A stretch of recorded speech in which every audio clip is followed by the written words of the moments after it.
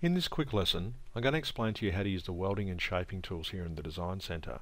I've got some basic shapes here, and I'll show you in wireframe where the problem is.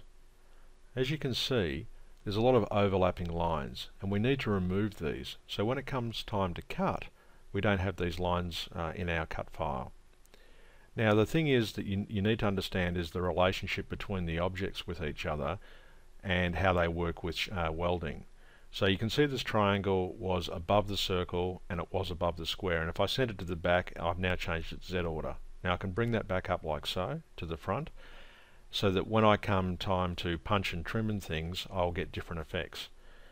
Now to begin with, let's talk about just welding. So if I want to weld all these shapes together, I can click weld here after selecting them all, and you can see all these overlapping lines have vanished. So when I cut this, it'll just cut as one piece. And of course I can weld individual pieces together, like the circle and the square, like so, or the triangle and the circle, like so. So that's how that works. Just simply select the objects you want to weld together and click weld, and they weld together and remove the overlapping lines. The other thing too is I might want to remove this triangle from this circle. So I use the punch tool. And you can see that the triangle has now been punched out of the circle. In other words, it's been removed from the circle, as you can see here. And I may also want to remove the triangle from the square. So I simply select the triangle and the square together like so. I click punch, and you can see the triangle has now been removed from the square. So that's how punch works. Now the opposite of this is where you want to punch out the object furthest away at the back. So I want to punch the square out of the circle and the triangle, for example. So to do that, I need to use the stamp tool. So I select these objects that I want to stamp out and click stamp, and you can see the back has now been removed from the front. So it's the opposite to punch. We've actually removed the background object from the foreground objects, like so.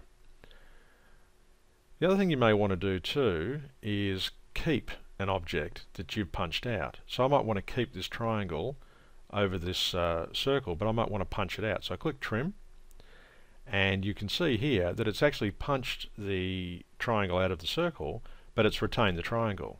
So that's what trim means. That's what it's referring to. It's actually keeping the object. And I can do that here. You can see that it's removed from the square. I still have the circle. I've punched the circle out of the square, but I've retained the circle by using trim. That's how trim works. Now similar to this is Intersect. Intersect is actually worried about the overlapping sections and actually retaining those. So it actually keeps the overlapping sections, as you can see there. And much the same as trim, I can actually keep the object as well. So by clicking keep, it intersects, or welds out the overlapping shapes, or sorry, keeps them, and it actually keeps the objects underneath as well. I can also show an example of that using bitmaps. You can see we've got this circle shape in this bitmap here, and if I select both of them and click intersect, it intersects the two shapes together and leaves the intersected section, as you can see here. Now this is actually now a curve, and you can see I can node edit it, and it's actually a clipping path over the image. Now clipping paths, you can see them here.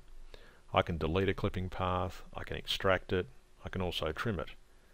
These are a bit more advanced concepts and they've got their own lesson, but I'll just quickly show you what I mean by extract. You can see I can actually extract out the clipping path as a separate shape, which is that circle again, but I still have the original clipping path here on the image. So that's actually created a path that is a part of the image now.